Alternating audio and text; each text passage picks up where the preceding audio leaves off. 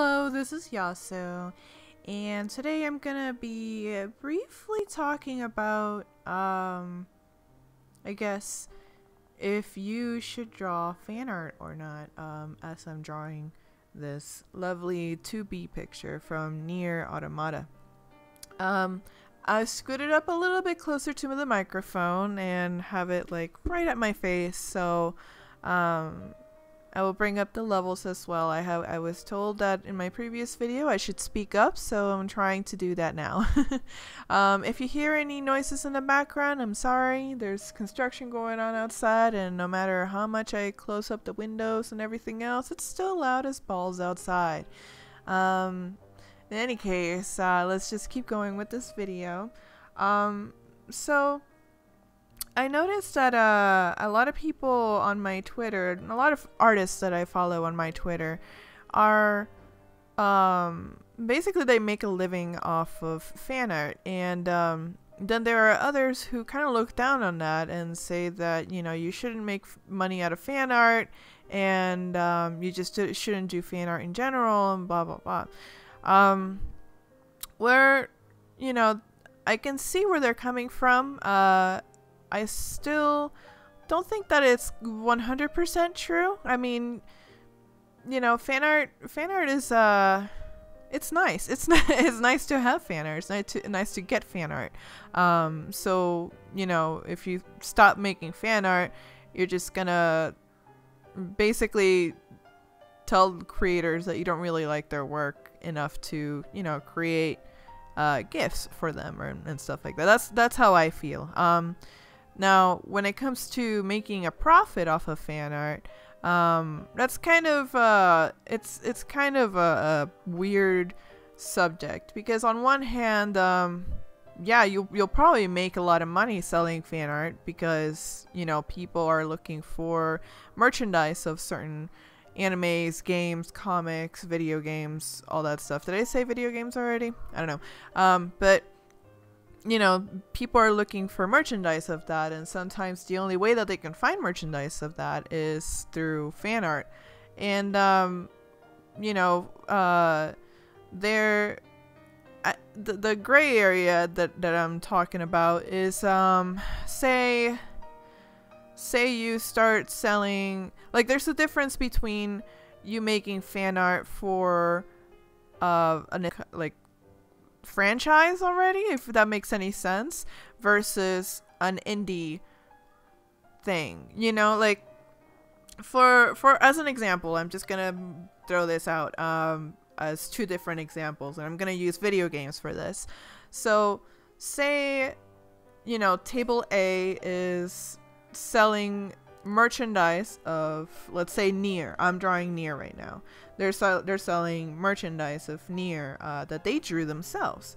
Nier is not an indie game. It's a smaller game because not a lot of people play it, unfortunately, and you should. It's a pretty good game, but it's okay because it's a franchise and you can find merchandise of it everywhere else.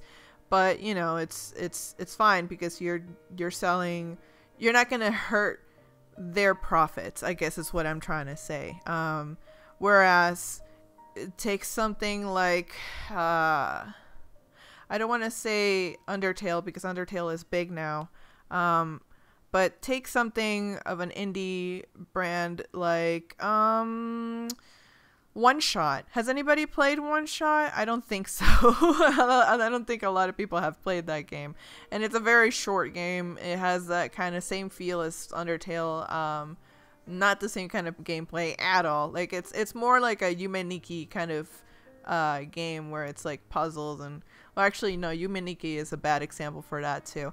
You should look up One Shot and play it yourself and see what I'm talking about. And it's a very small indie game.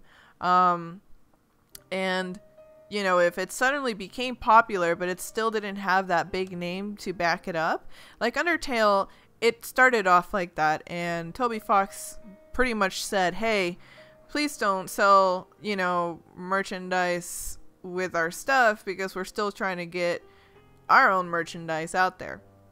And that's totally fine. Like, you know, respect the creator and don't make a crap ton of Undertale prints and then make a profit off of it, because like they were trying to get out there. It's the same thing with One Shot. Like if One Shot suddenly became like super popular online, and like nobody, like the creators were like barely making any money off of their like $10 or whatever, however much it was on Steam profit, like, you know, not everybody's gonna buy the game, but they're gonna watch Let's Plays of it, they're gonna buy merchandise of it, and where are the creators getting profit off of?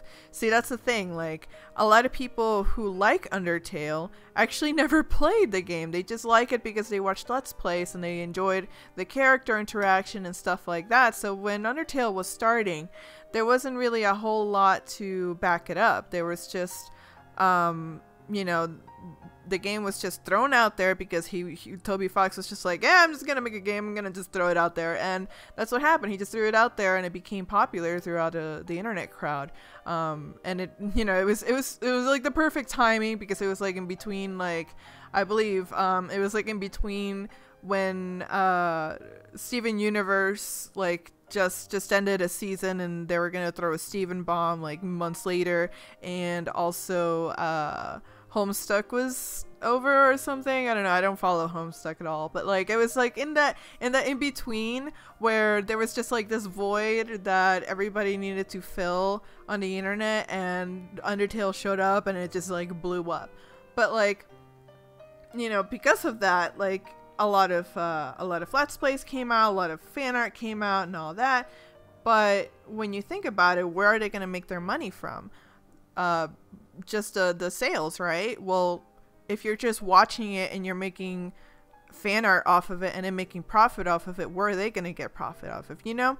Whereas something like Final Fantasy, that's been an established, you know, franchise, then yeah, you can totally just make fan art of it, because they're making bank. They're not going to suffer from, you know, one artist making prints and like selling it at a convention or something, or acrylic charms or whatever, and selling it, you know, online. That's how I interpreted the difference between the two.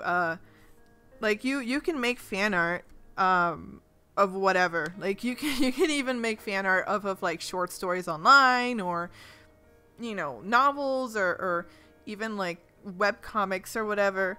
But unless they are from like an established franchise, like a company made this, I would probably refrain from selling merchandise off of it, unless they have their own merch out and are already established enough that they are already making a profit. You know what I mean? I hope that, you know, what I'm saying is making sense. I have heard a lot of artists talk about this too, and like, you know, there's a lot of fear that you know, if I make fan art, then I'm selling out and whatever. And you know, that's, yeah, but that's also how people get noticed. You get noticed by making fan art of something that's already popular. Now, whether you want to sell said fan art as a print or whatever, you really have to think about, like, okay, is this okay to sell as a print? Like, can I make a profit off of this image? And you know, it's really tough, because, well, actually, it's not even that tough. Just think about it. Like, if you're making fan art of something that's well known, then fuck it, sell it. I don't care. Like, like if suddenly one of my stories became like, you know, well known and on TV or something, shoot, make as much fan art as you want. I don't care. It just makes me happy that you like my product enough to, you know, draw pictures of it. If you're making profit off of it and I'm not making profit off of it, then I'll have a problem, because well, this is my creation. Why are you making money off of it and I'm not? You know what I'm saying? I hope I'm making myself clear. Anyway, this will be a shorter video than usual. I usually make these like 15 minutes long, but I'm gonna try and cut it here around the 10-minute mark, and because really that's all I had to say about the subject. But if you guys have any other questions or any topics that you would like me to cover, again, it'll probably have to be on digital art and anime and video games and all that crap, because that's all that I do. Because I don't really do a whole lot of traditional stuff unless I'm at a convention or I have my sketchbook and feel like drawing in it. But anyways, thank you so much for watching again. If you guys would like to leave a comment down below with any questions or tell me how you feel about this situation too, this whole topic of fan art, not fan art, and all that stuff, I would greatly appreciate it. I want to, engage with everybody as much as I can. I don't really have that many people engaging with me right now, and I would really like for that to change. Anyways, have a great day, guys, and remember, as I say in every video, just do what you like to do. Don't let anybody bring you down. Just pick up that pencil and draw if you feel like drawing, and if you want to learn how to draw, just do it. Just pick up the pencil and practice.